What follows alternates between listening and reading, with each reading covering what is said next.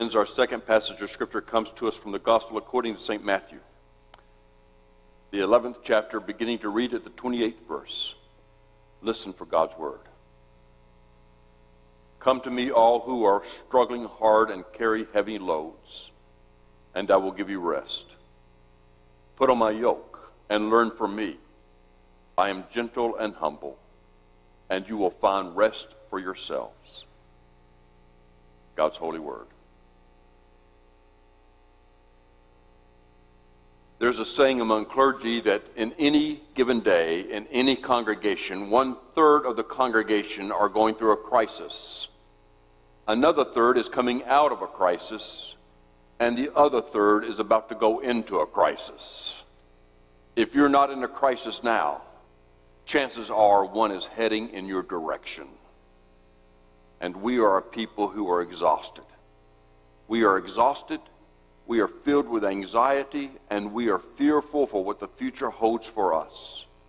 For we are struggling under loads that are too heavy for us to bear by ourselves, and facing storms that we were never meant to face alone.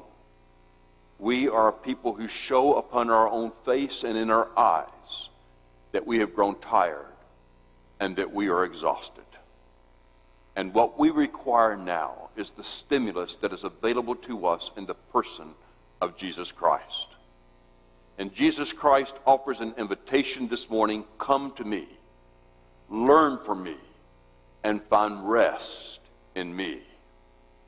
Jesus Christ is offering this as a gift. It is not earned.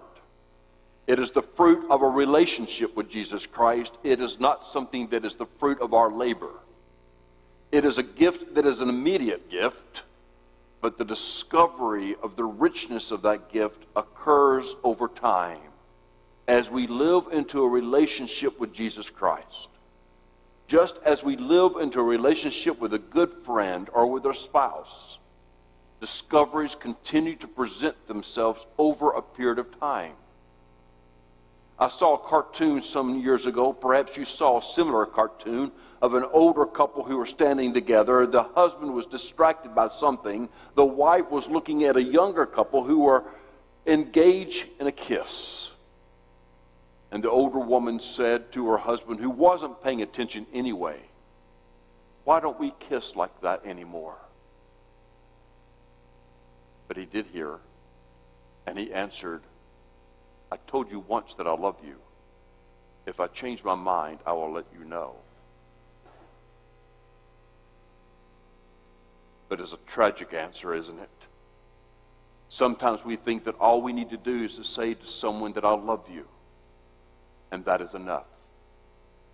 And yet true love is one that is explored, one that is searched deeply and experienced over time. I have been married to my wife for nearly 35 years, and I continue to make rich discoveries. Some discoveries I don't care to make. Just this past week, again, 34 and a half years of marriage, just this week she showed me a picture of her boyfriend before she met me. I had never seen this picture until this week. But the point is that as you live into a relationship with someone, you continue to learn of them, and you continue to explore ways in which you can add joy to them, add value to that relationship that makes the relationship even richer. We understand that with friends, and we understand it with our spouses, but oftentimes we don't understand it with Jesus Christ. We believe that if we say that we believe in Jesus Christ and sign the membership form of a church, we're done. But Jesus says, come to me first, and then learn from me. What Jesus Christ is asking that we do is to pay attention to Christ as we pay attention to our friends and to our spouses. To go deep into a relationship where we learn what Jesus Christ taught, and then we reorient our life to be pleasing to what Christ desires of us. And as we do so, we find rest in Jesus Christ. Come to me, learn from me, and you will find rest. You will not face the storms of life by yourself. You will not carry the heavy burdens of life all alone. My strength will be sufficient for you. The Presbyterian pastor, author, and teacher Eugene Peterson once said these words, and I want you to hear them clearly. If you are too busy to read, you're too busy. Let me repeat that. If you are too busy to read, you are too busy. I want to give a fresh spin on that and say that if you are too busy to spend time with Jesus Christ each day, reading a little bit of Scripture and perhaps a helpful devotional, you're too busy. And what you will find is that you're running on your own strength without the strength of Christ. And eventually, you will become depleted. We find replenishment for facing the challenges of each day when we spend alone time with Jesus Christ, reading the Scriptures, and perhaps reading a helpful devotional. The devotional that I prepared, that is available to this congregation, was written to take no more than 5 minutes of your day. I provide a small passage of Scripture, a 4-paragraph devotional, and a prayer.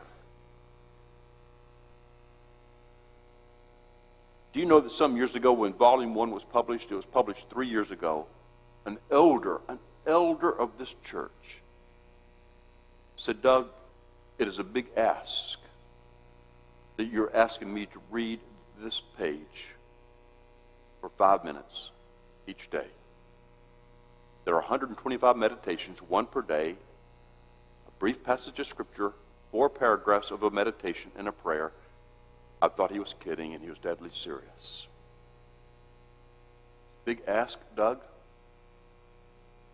to ask me to read 5 minutes of a devotional and spend time with Christ. I do know that this man is running on fumes, and he simply doesn't know why. If you're too busy to spend time with Christ, you're too busy. And you will run on exhaustion. Writers cannot write from exhaustion. Musicians cannot perform well if they are depleted. And soldiers on the battlefield are always defeated if they do not receive the replenishment that comes from time off the battlefield, restoring their strength. The loads that we must carry in life were never meant to be carried alone. Christ wants us to come to Him, to learn of Him, and to rest in Him so that His strength may come alongside our strength, that we can face those challenges and not be exhausted.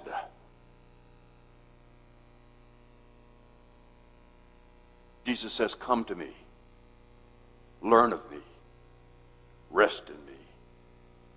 When Jesus Christ spoke those words, He was speaking out of the Hebrew faith and its traditions. And He was speaking to the Hebrew people.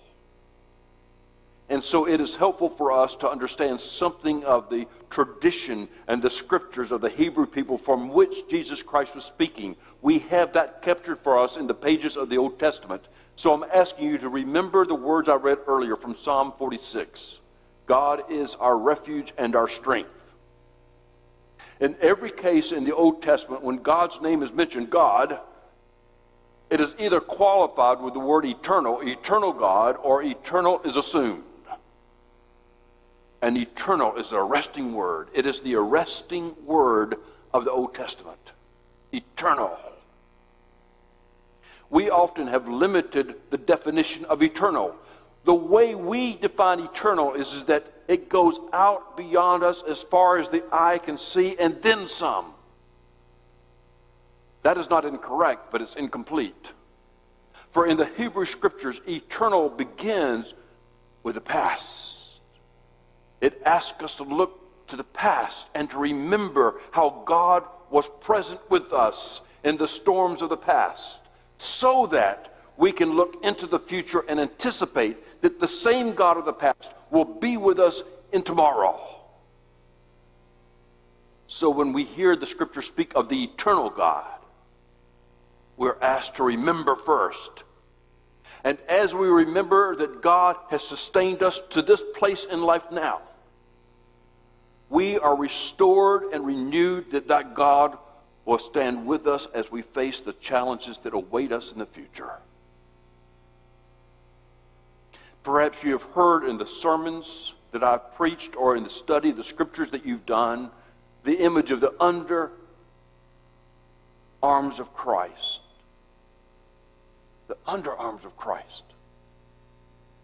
Or the arms of God that surround us and sustain us. We've all had the experience of hitting bottom, or at least what we think is bottom. You understand, of course, that bottom literally means bottom. Bottom, there is nothing below bottom. Bottom is bottom. It's as low as you go. Have you reached bottom? Have you reached the bottom of life because of something you did that you should not have done?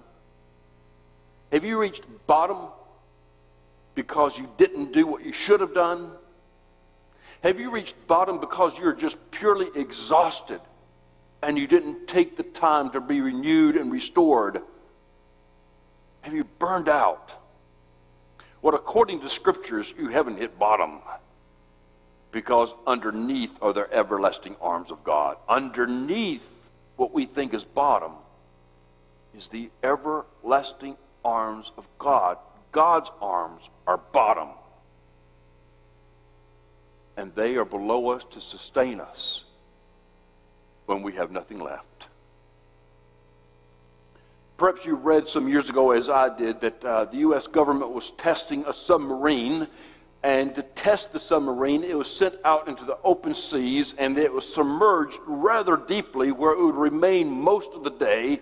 And after most of the day being submerged deeply in the oceans, it would come back up and make its way back to the harbor. After the submarine submerged, a terrible storm came over the sea. And it churned the sea. The winds tossed here and there until the storm moved on. After the submarine returned to harbor, he was asked, the captain, "So what did your crew think about the storm?" And the captain asked, "What storm?" "We felt nothing." I learned something from reading that article, that there's a place in the ocean called the cushion of the sea. Have you heard of that? The cushion of the sea. You can go to a certain depth in the sea where whatever happens on the surface of the sea doesn't reach that depth. The surface may churn. It may turn around and whip around. It may be turbulent in every way, but it only goes so far before it stops. The cushion of the sea is that place where the water remains still regardless of the storms that turn and churn the sea above. The submarine had gone to the cushion of the sea and was unaffected by the storm above. Underneath are the everlasting arms of God. God's arms are the cushion of our life. Jesus says, "Come to me. Learn of me." Because learning is the requisite for having a relationship that has meaning and depth and value. And you will find that you rest in the everlasting arms of God. And your strength is restored. Someone once told me a prayer of a little girl who prayed, "Dear God, take care of my daddy tonight, and take care of my mommy tonight, and take care of my brother tonight, and take care of my little sister tonight. But most of all, oh God, take care of yourself, because if you don't, we're all sunk."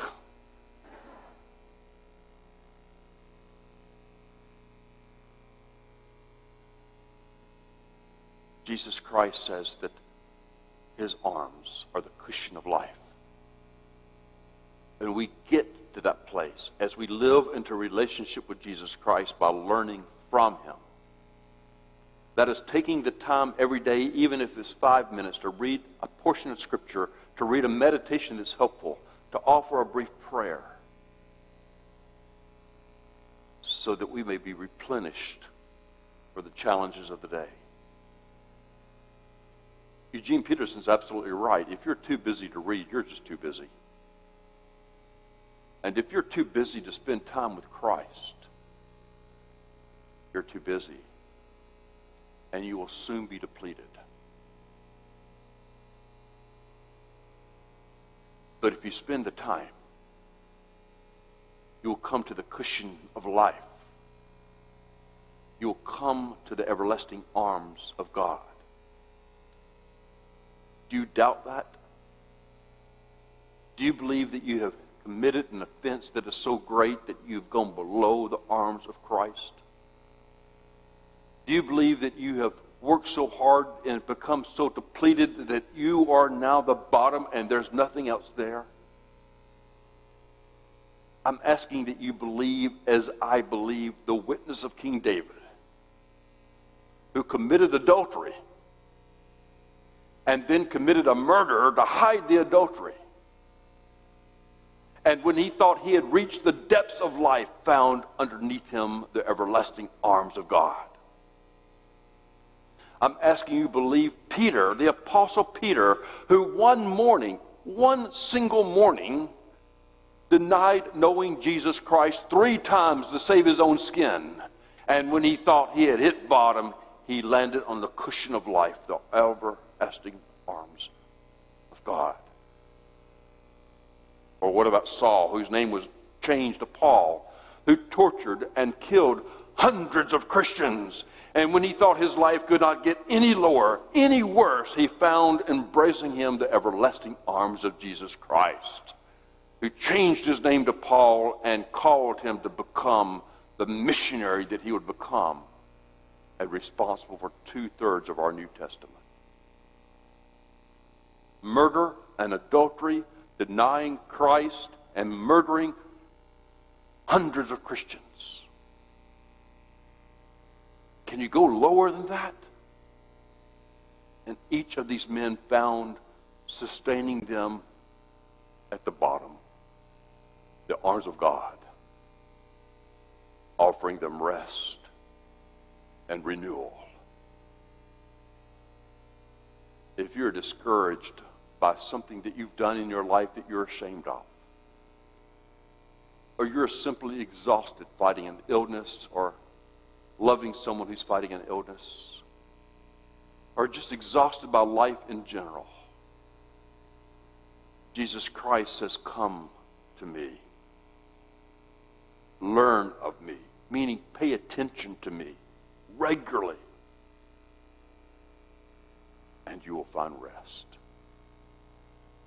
And it will be the disciples' rest, the rest that God has intended for all that God loves. Amen. Let us pray.